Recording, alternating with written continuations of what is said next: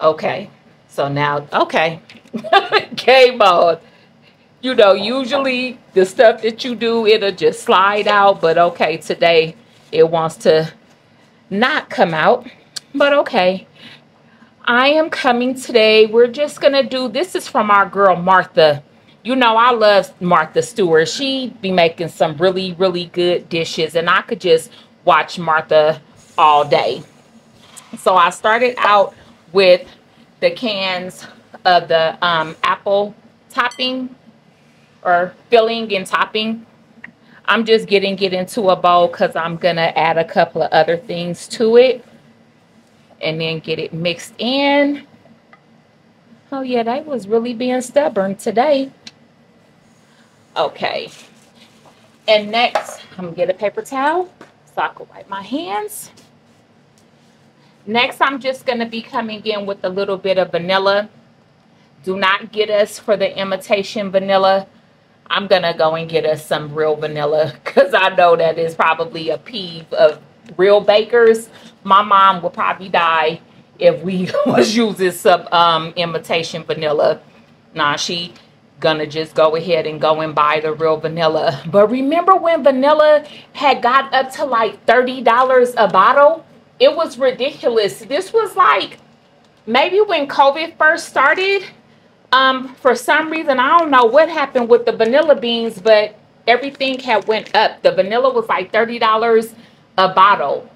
So a lot of people were probably using some imitation vanilla at that point. Now I'm just coming in probably with about a half a cup of brown sugar. And I'm only adding that because I noticed that the apples in the can are really, really bland. They are not sweet at all.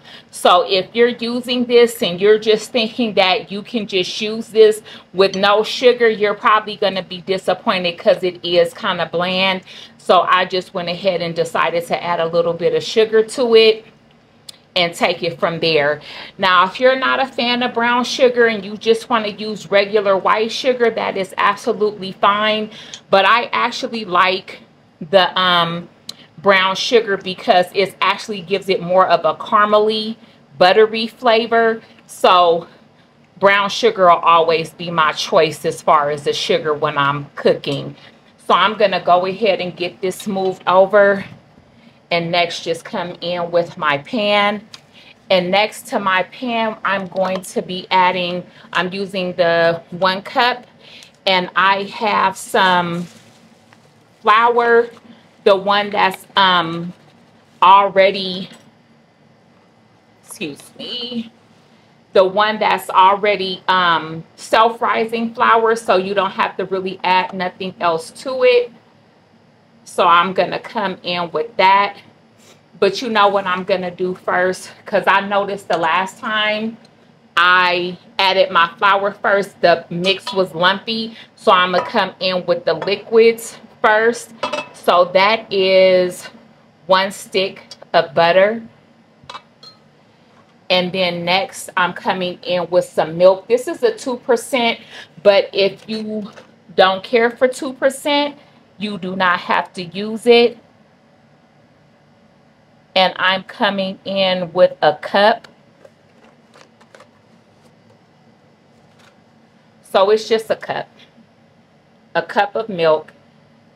And it's the 2% if you don't care for 2%, or if you like almond milk or anything else like that. You know, my suggestion is always use what you know that you and your family likes. So then now I'm going to come in with the flour. Like I said, the last time I messed my stuff up coming, you know, I didn't pour it properly.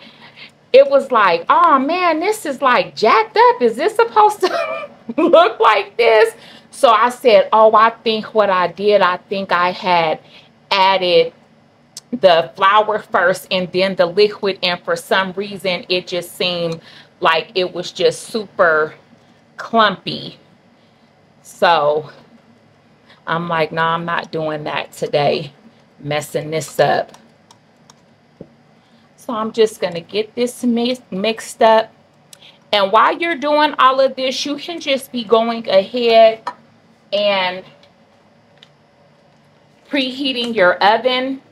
Next to this, I'm going to come in once again with the brown sugar, and it's a cup of brown sugar. I know I'm looking like, I know I'm missing something because this mix don't look right. So I'm like, I know I'm missing something. But like I said, the recipe calls for just sugar. If you don't like brown sugar, like I said, I'm going to tell you use what sugar you like. Some people like that, what is it, a turbinado sugar, you know, whatever you have at home, go ahead. I'm going to try to not let that dump in there. I'm glad I kind of was like, why does this look like it's so thick? Yeah, because you haven't added all the ingredients yet. So I'm going to go ahead and get this mixed up. Like I said, once you're doing all of this, you can kind of go ahead and get the oven preheated. If I'm not mistaken, Ryan, what is this supposed to be cooking at? 350 for like 40-50 minutes. Okay. So there you have it, 350 for like 40-50 minutes. He has fallen in love with Martha. I think Martha has a stalker now because we're gonna go to her restaurant too. He is just in love with Martha. At the Paris in Las Vegas. Oh. Yeah, we had a nice little restaurant. Oh, we're gonna have to. Let's do that. We're gonna go. No, we're gonna. Yeah. That would. Yes, field trip. We will definitely go there. And we got some. I'll show you a video. Then maybe we can show you guys some things from the restaurant. Yeah. Because I love Martha. Martha be making some good stuff. My mom was just talking about her the other day. And she was like, remember the first video that we ever looked at, Martha? And I do. It was Thanksgiving. Martha covered a turkey in phyllo dough. I'm like, oh, Martha is off the hook. Like, who is covering a turkey in dough and baking it and it still comes out? I already did them up. It still comes out beautiful and looking like it's supposed to look. Like, and it was done. I was like, oh, Martha gets down. So, yes, we will be going to the Martha restaurant. And yes, we will tell you about our field trip and tell you how we liked it, tell you what we got. So I think that'll be nice. Pictures. Yes, everything. Now I'm just coming and I'm placing the apple slices because I didn't want to just dump the apples in there in the like in the gel that is in, because I didn't know if it would make it too heavy, because I think what's supposed to happen with this dough is I think that it's supposed to actually cook up and over the fruit. So I was a little bit afraid of just putting the apples in the jelly, you know, in the filling. And I'm like, man, it might make the dough not, well, the mixture not cook up right if the fruit piece is too heavy. So I'm gonna just do it like this, and we're just gonna hope for the best and hope that it does actually still bake up over the apple slices. I think I was being a little bit lazy today. I didn't want to chop up apples. So I'm like, nope, I'm going to just use some apple filling. But we'll see how this comes out, because then this will be another variation. I'll just let that sit like that. I'm not going to try to turn it. Another variation to Martha's recipe. Now, if I'm not mistaken, we have tried this with peach. I think some real apple slices. Some banana. What else did blueberries, raspberries. Okay. So pecan, like I said, just a pecan one. Oh, really? Yesterday Angel did. Oh, how did that one come out? It was good. Okay. Yeah. I told you. Yeah, no, she has a stalker, so he is doing all of her variations of this particular dessert. I will not be surprised if you do not see any more Martha recipes, because I think he's gonna go look and find some other stuff that we can make. But I will make some Martha recipes.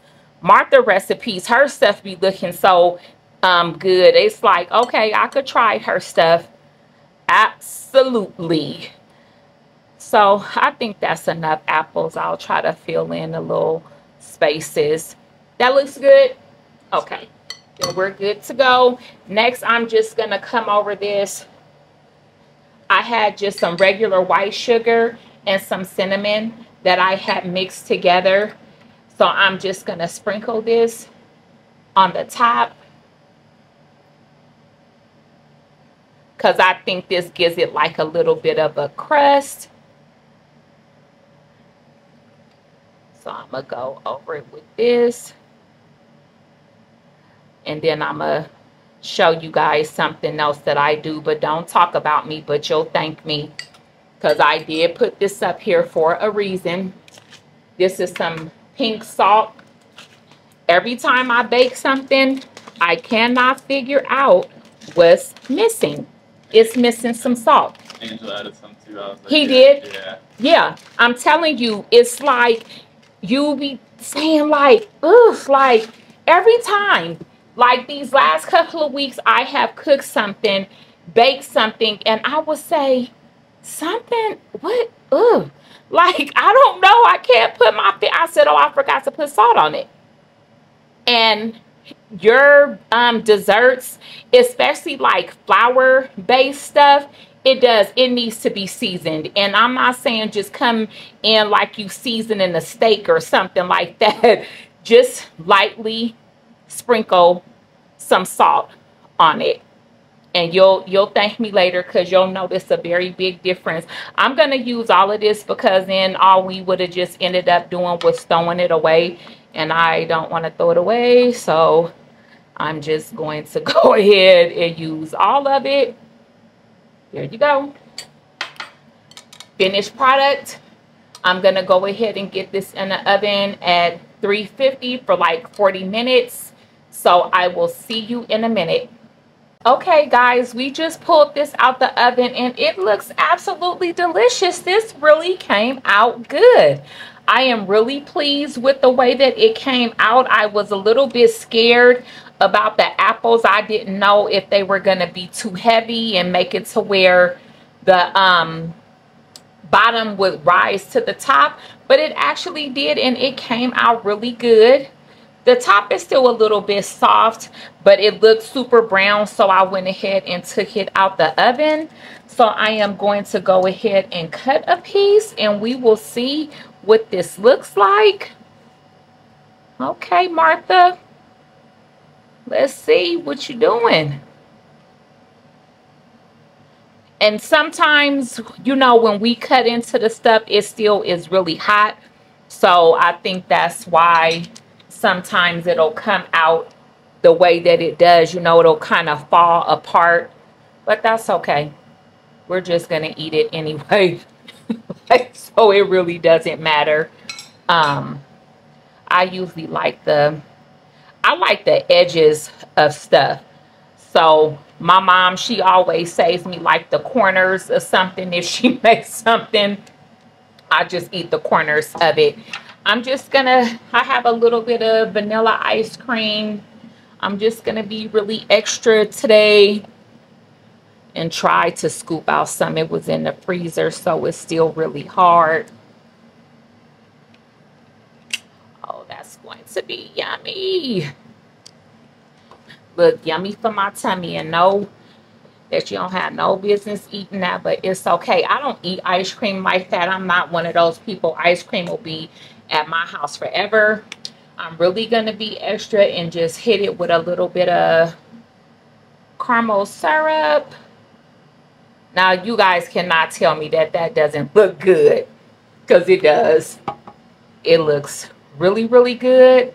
I'm going to taste a little piece of this and see what it's doing. Oh, that looks good. Look, get me a good little corner piece that's with the crust and a piece of apple. So let's see what Martha's doing. Martha's Vineyard.